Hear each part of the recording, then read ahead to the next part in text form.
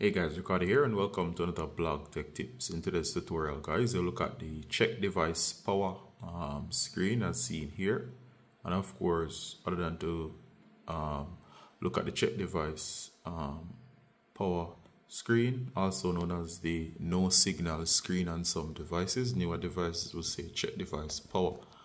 Alright, so I'll show you how you can troubleshoot this. Alright, so if your TV has multiple HDMI ports, usually it's related to your HDMI ports, make sure one that the device, as it says, they usually say no signal, but they have upgraded to say check device power, because in most cases no signal or check device power is caused by a device that is not turned on. So let's say you have a PlayStation or of course a Xbox connected, make sure that one, you power on that device, right? And of course once the device that is powered on comes on, the HDMI should awaken and you should get a signal. If for whatever reason you're not getting a signal, second thing to try is to check to make sure that you are on the right HDMI port.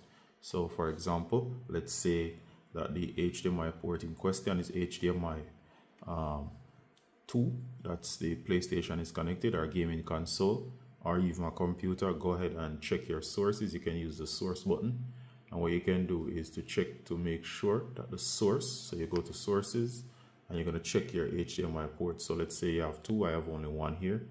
You're going to switch to the second source, and once you switch to the second source, the device should appear.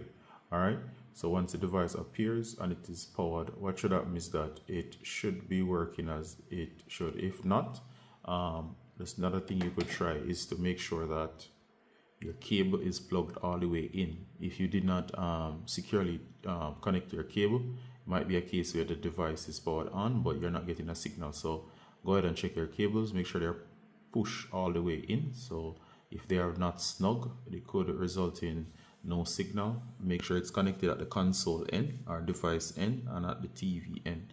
Alright, so that's another thing to check for. Next, if nothing works, try switching out the cable, especially if the console is working.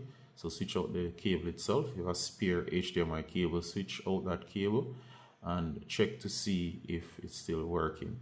You want to make sure the port is working as well. Sometimes if one port is not working, go ahead and switch ports. So if you're on port 1, go ahead and try port 2, because if the port is defective, you may be able to get around the problem that way.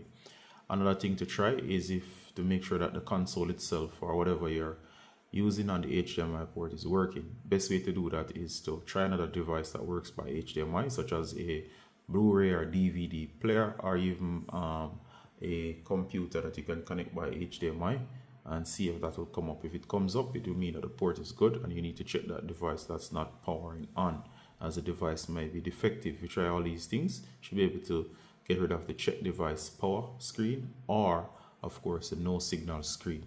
Do hope this was helpful. As always, Ricardo Gardner from Blog Tech Tips, saying bye until next time. Bye guys.